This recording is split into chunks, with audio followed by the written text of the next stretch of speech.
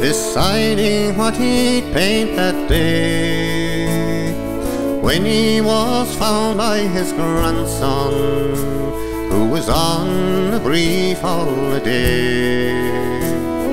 The old man, he was distracted at the young boy's request on that day, and tears welled up inside him when he heard his grandson say, "Paint me a picture of Ireland, of things you remember the most, its mountains and its valleys, its islands and its coast.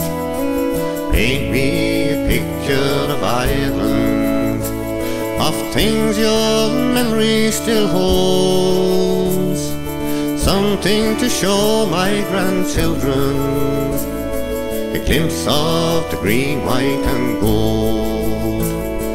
The old man, he had left Ireland when the famine was still in its prime, leaving a dying people to survive in a race against time.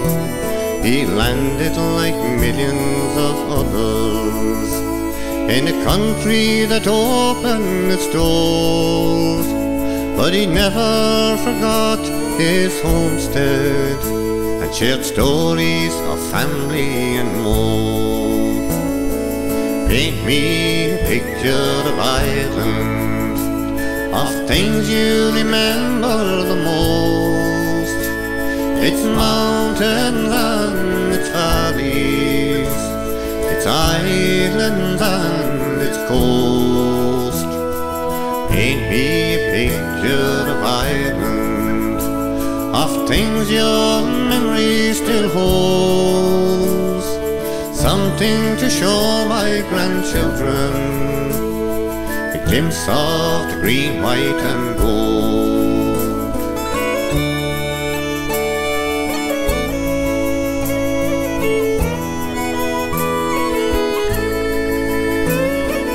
Now an old man lay dying, with his grandchildren all round his bed. He wants to tell them a story about the picture there on his head. My grandfather painted it for me when I was much younger than you. This is where he came from, and this is where your roots are too.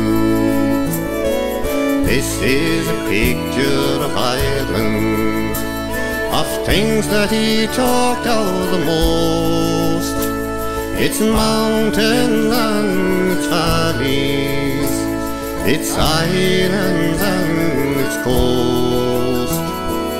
This is a picture of Ireland, of stories he often told. He was so proud to be Irish, wrapped up in the green, white and gold. Oh, he was so proud to be Irish, wrapped up in the green, white and gold.